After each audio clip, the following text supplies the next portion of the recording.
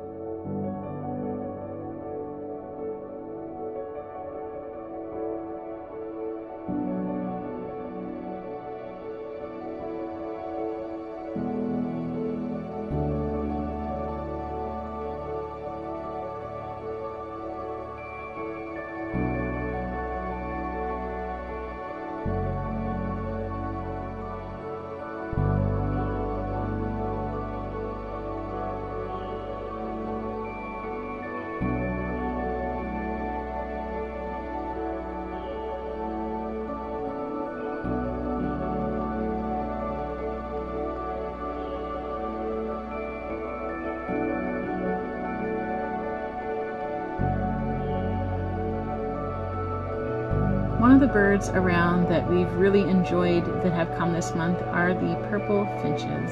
It is a common migratory bird from about March to October, and it prefers cool northern coniferous and mixed forests. Purple is a false description of this bird with its reddish coloration. They glean on the ground and vegetation for seeds, buds, berries, and insects. As you can see, these female purple finches are enjoying the lilac seeds and buds.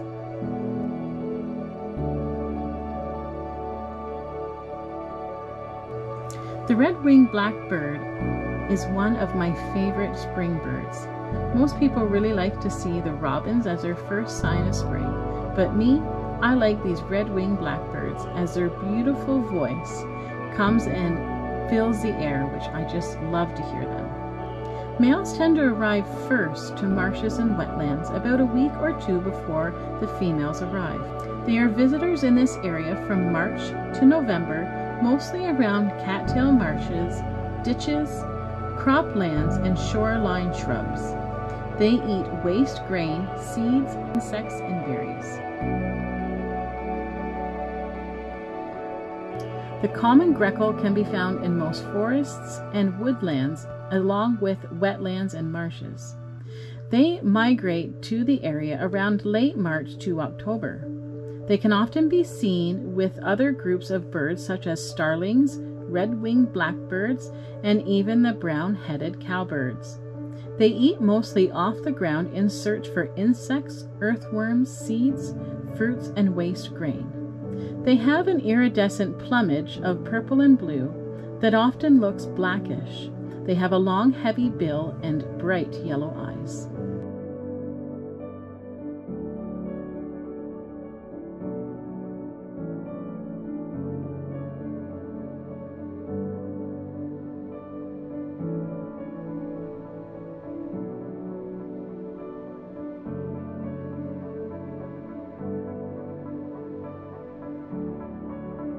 The mourning dove is another common year-round resident, such as the chickadee.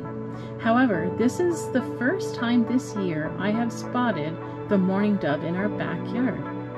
It's a member of the pigeon family and can be found in woodlands, forests, suburban areas, and parks. People often mistake their song for that of an owl. They glean on the ground and vegetation in search of seeds.